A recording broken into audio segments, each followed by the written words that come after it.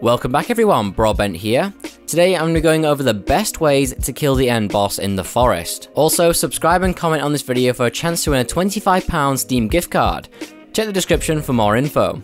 So I want to point out that all of this information was gathered on normal mode, the normal difficulty. Not hard mode, not hard survival, normal. As I figured the majority of players will be playing on this difficulty. Now this is your one and only spoiler warning. I will be containing content in this video from the end of the game. If you don't want to spoil the end game for you, click away right now. So jumping into the preparation of this fight, you want to make sure you have every single medication that you can get. So you want to stock up on 5 meds, the pills that is. You want to have 5 health mix and 5 health mix plus. Very important, she can deal a lot of damage, this boss, so just make sure you're fully stocked up on those and you should be a-okay. Alongside that, you also want to stock up on armor. So I would suggest having 10 creepy armor, 10 bone armor, and as much lizard armor as you can carry. So once you enter the boss fight room and you jump into the fight with Megan here, things can get a bit complicated super quick. So I'm going to give you a few tips before we get into the methods of killing her, just so I can help you out a little bit here. So something that I do a lot when I start this fight is back up instantly. Just hold shift and hold W and walk pretty much all the way back to the door.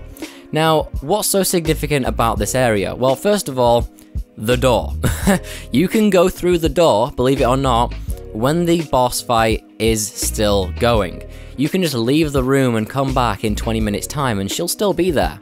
Now this is super important because say if you get hit 3 times and your health is super low and you need to heal up, well, you know how it takes a little bit of time? What you can do is just exit through the door, pop a med and heal up, and then as soon as you're fully healed, re-enter the fight. It's a great tip, I would highly recommend you use it. However, this is kind of like abusing a game mechanic here. I'm not sure how you would see it, but you know, if you're struggling, you can use that. So I'm going to cover the babies real quick because they are all around this boss fight. Now, killing them doesn't really solve the problem because she can just spawn more. So what I suggest is just completely avoid them.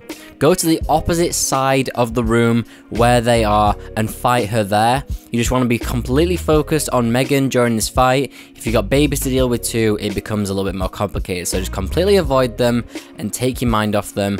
Focus on Megan. So now we've covered all of those tips and I guess a few tricks, we're going to be moving on to the methods of killing her. Now it's really important to know that during recording these clips I did use God mode, so the footage you see on screen during this list does not accurately represent the results you will see as I have got infinite health. So the first one straight away is not a suggested one, but it's something you could do, is using the katana.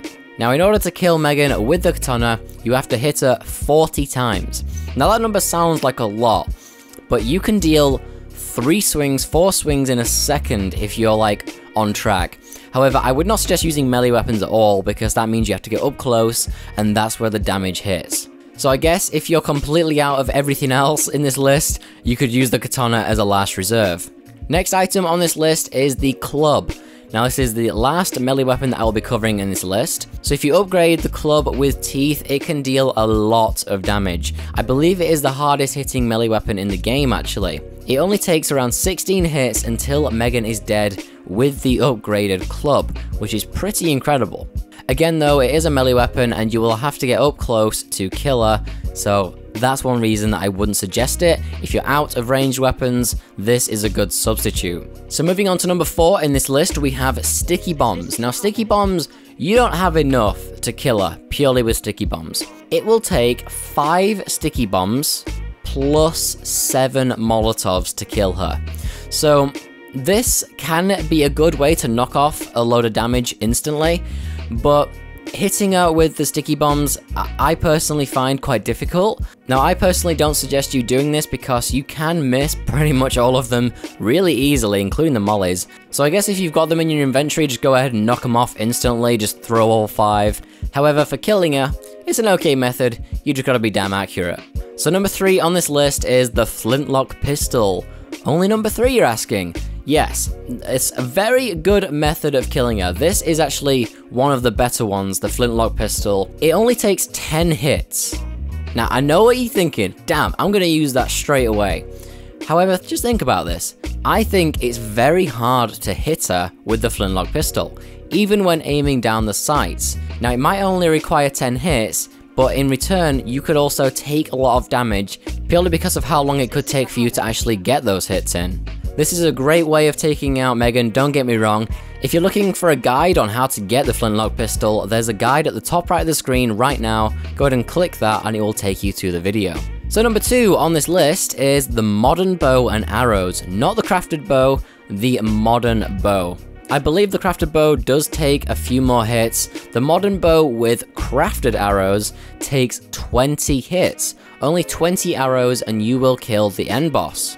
So with the arrows, you can miss 30 hits and still manage to kill her because it only takes 20 and you can carry 50. So that's why this is number 2. It's a great way to kill her. It can take a little bit longer though. So that was number 2, the modern bow and arrows. It's a great way to kill her.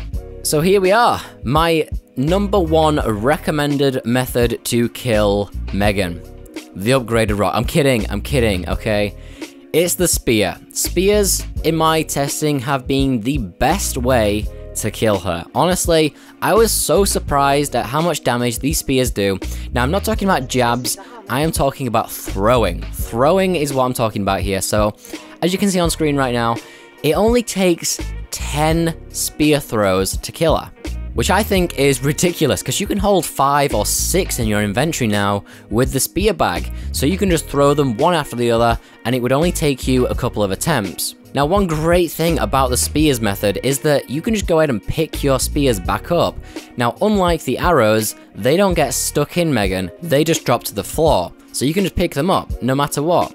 And the fact that it only takes 10 spear throws is crazy. Alright everyone, so that's been my guide on how to kill the end boss or Megan in the forest. If you follow this guide using the last 3 methods of flintlock, modern bow, and spears, along with all the medication and the armor, you will have a super easy time killing her. Again though, this was for normal mode, not hard survival or hard, normal mode. So do take into account that if you're playing in hard or hard survival, I believe it's all amplified or health has been increased slightly. So there you go everyone, if you found this video helpful, make sure to subscribe and like this video to help others find this in the future. Thank you so much for watching everyone, and I will see you in the next video.